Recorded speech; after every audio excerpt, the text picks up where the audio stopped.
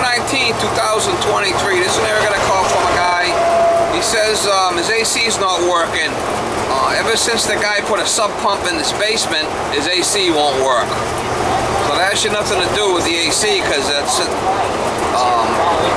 a 110 circuit, you know, for the basement. But that's what he said. I said it might be a coincidence. So we're gonna go over there and see. He says I've been here before working on the unit or did something. So we'll go find out what's ailing this thing and see if we can fix it. Try to get you some shots. All right, but the thing, there's no lights here. Yeah. We got lights. Oh. There we go. It's not that bright, but. So the thermostat's completely out. I don't know. Not a fan runs. Probably needs batteries. Well, where's the battery? Right here. Let's change the batteries first. You got batteries, or you want me to get some out of the truck? The pen light? The double A, them triple A's, 2 triple A's. Yeah, I got some, I guess. That could be what your problem is, right there, guy.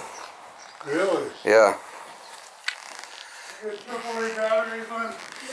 Oh, you got a flipping Cadillac here, huh? This stroller. Oh, hey, that's my Holy Cadillac. shit, huh? That's like the Cadillac. Was that a Mercedes? That's a Mercedes. 2. How many? 2? 2 batteries? Yeah. Does that thing give you back rubs too, or what? What? Does that thing give you back rubs? No?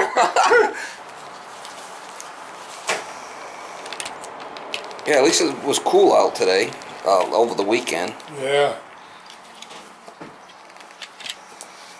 I think last time I was here, I might have put a little charge to that thing, wasn't it? Didn't I give it some gas last time I was here? You did. Probably needs another douche. Well, it runs beautiful. Does it? AC, yeah. All right, so let's see. No, the AC See, now we got, see it's reading now? Oh, yeah.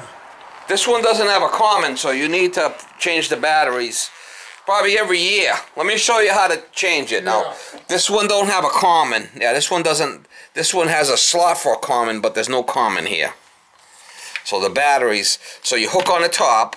Yeah. See, there's pins here. See these pins? See these pins on the bottom? Yeah. They have to go inside these holes, so you have to do it properly. And once they get hooked on the top, like that, you got to make sure you hook it on properly, and then click it in. See it? Yeah. Oh. Now let's see if it works. Put on cooling. We'll put it on automatic. It's not that. So we'll see.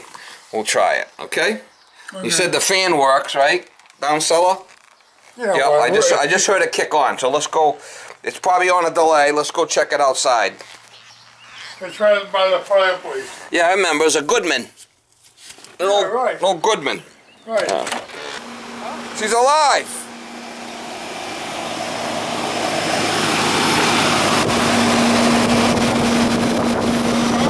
It's running. Needed batteries. That's what it was. Yeah, it wasn't the guy with the sub pump. Well, let's let it run for a bit. Make sure it's make sure it gets warm and that pipe gets cold, and make sure it doesn't need a charge. Yeah. Hasn't been icing up or nothing. It's been running okay. Oh yeah, running You haven't good. had no problem with the icing. It's been cooling fine. Nope. Okay. Oh, it's already I think last time I was here, I might have put. Did I put gas in it or not? Yes, you did. I did. You filled it up.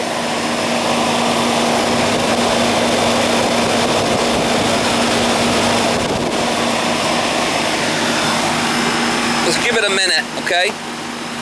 I mean, while I'm here. Oh yeah, she's getting cold.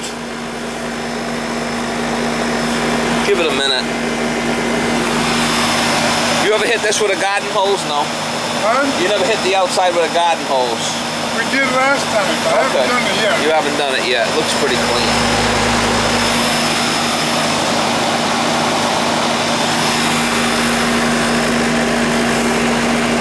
You might be a little low on gas. You want me to check it?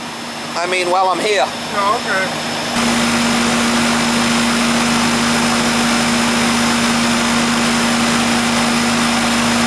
Alright, see our superheat there at 20, 21. Let's see what it should be. Yeah, we're at 21 there. We're gonna check it. We're gonna check and see what it should be. see what's low. See what it is while I'm here.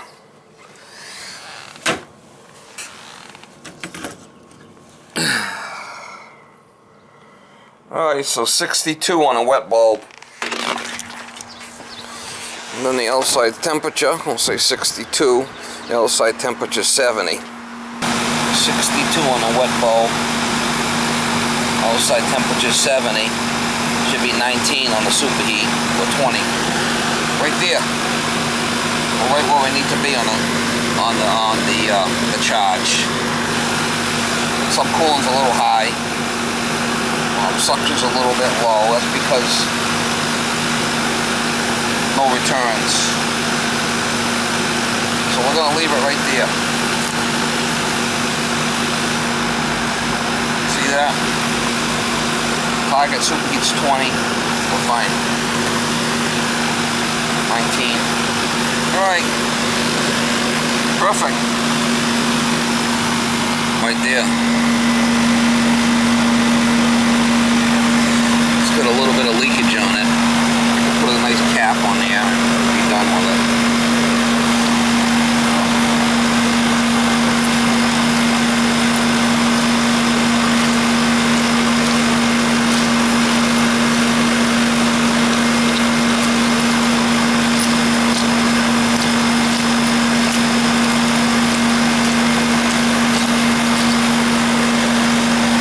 See, it's got a tiny leak on that thing. See how it's getting nice and sweaty? Some of these JB caps, they got a nice rubber on there, and crank them in and that won't leak.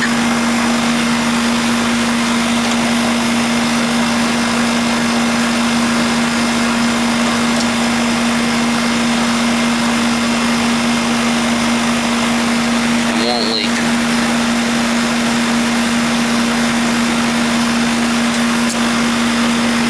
That other cap on there really tight, so that's why it hasn't been leaking.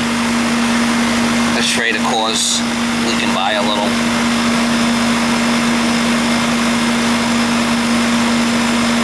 No biggie. I'll fix it right there. She won't leak.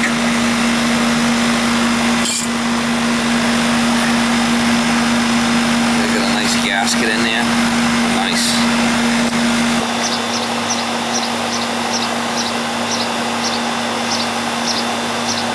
Okay, so what do you want to set at? 70? 72? 72. 72. Alright, so if you have to change the batteries, right? Yeah. You want to grab it from the bottom like this. Yeah. Okay? And just pick it up. It hooks in the top there. Because there's pins there. See them pins? See them pins in the back of the thermostat? On here? Those have to go inside these slots. Oh, okay. So when you put it in, you have to hook it on the top like that. See how I got it hooked in? Yep, yep. And then push it in. Now you can't jam it. If it's not set right, you're going to bend them pins. And then you're screwed. Yeah. Because those little pins, they're very wimpy. So it lifts up off the bottom. When this goes dead, like yours was, then you need new batteries. Okay. So if you do it like every once a year, automatic, just do it. Yeah, it'll be fine. All right. You know, or when this no longer is reading, you know it's time for batteries. All right. That's what your issue was. All right. We used Gallipo because we've used them for 50 years. We had his father and... Oh, Gallipo, yeah. Yeah. What's wrong with that? That's fine. It's fine. That looks good to me. I didn't know... Yep, but you just dumping it outside, you got a check valve. Yeah, that's fine. You know, I probably wouldn't have put the battery backup shit in there, but that's fine. Yeah. See, now, we had a lot of rain Saturday. The only problem is that see all these wires in here? Yeah. They might get fetched up on that. If it was me, I would probably tie all these wires up somewhere. See all these wires? Yeah. You don't want all that shit down somewhere where you could get it in the... It was right around the float there. See these wires? Yeah. These wires up here will get them the hell out of there. Now, was that normal for dirt to be going in there like that? Yeah, because what's happening is as this thing runs, it's gonna pull dirt in because this thing is in the dirt. Right. So he dug this. This is a nice job he did. Yeah. He did a nice job. Another thing is, see this right here? Yeah. See this thing? Yeah. You got to make sure it don't get in where this fill thing is, because if it does, it's not gonna work. See, you know what I'm saying? This is like a backup, right? Yeah. Well, we put it in the hole because this hole was filling too.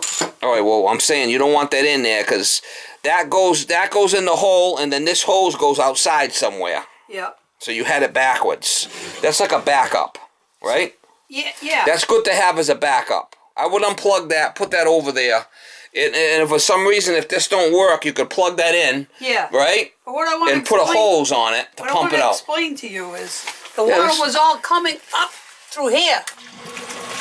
It was? And going into there. So we threw this pump in there to try to... Well, what might have happened was maybe he didn't drill enough holes in this thing. When was this? Recently? Yeah, Saturday night. Saturday night it was coming like crazy. All right, you got to call him back then. Yeah, I called him. What did he say? He didn't answer us. Well, you got to call him again because he just put this in. Yeah. Well, was there dirt under here where we dug it in, or was it conk? See, what might be the issue is there has to be. See this stone? Yeah.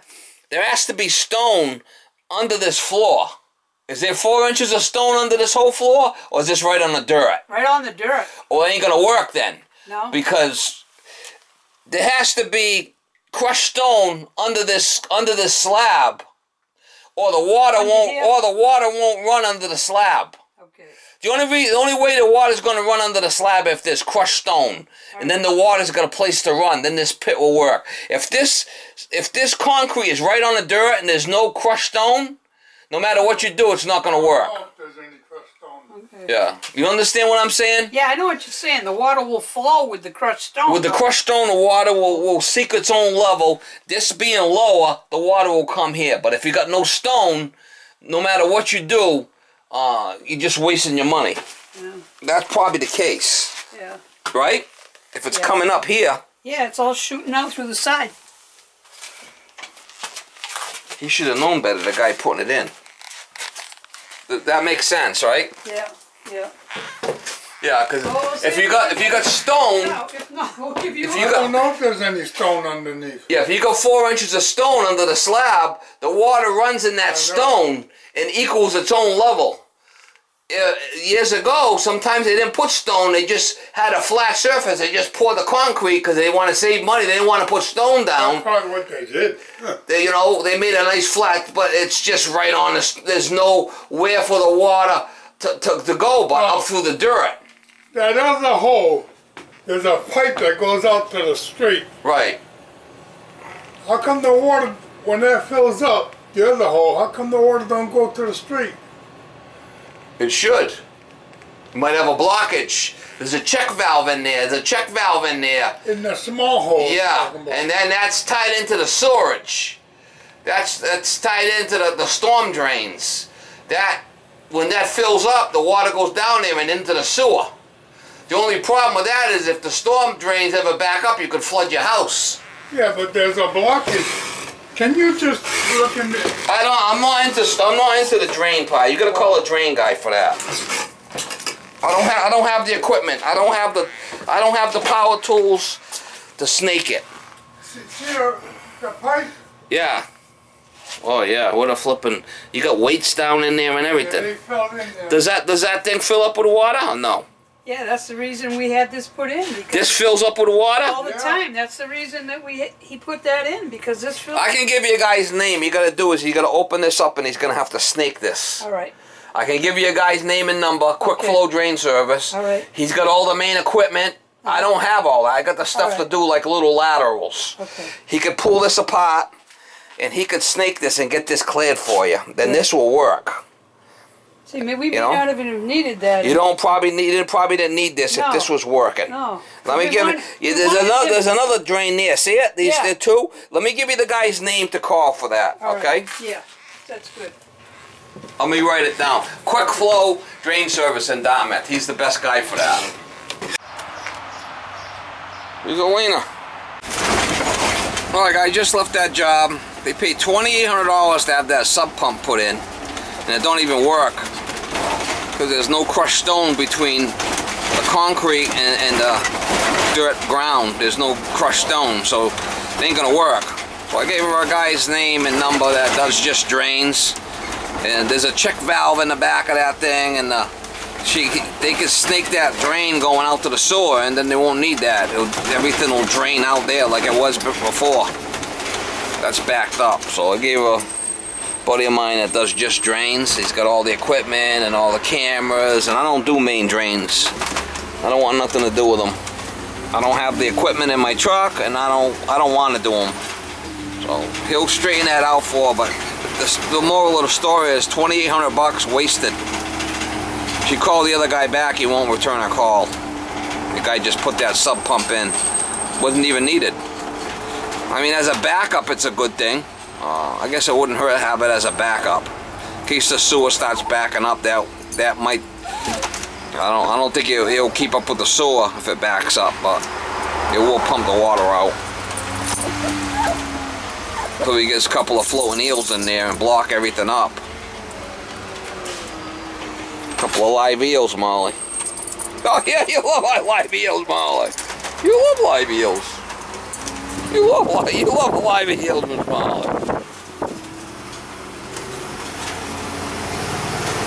On the AC part, just needed batteries. I showed them how to do that. I did check the charge. I put a couple of JB caps. It was kind of little dribbling out the straighter core there on the suction line. I just put them JB caps on and cranked them down. It'll be fine. Well, a satisfied customer, Mama.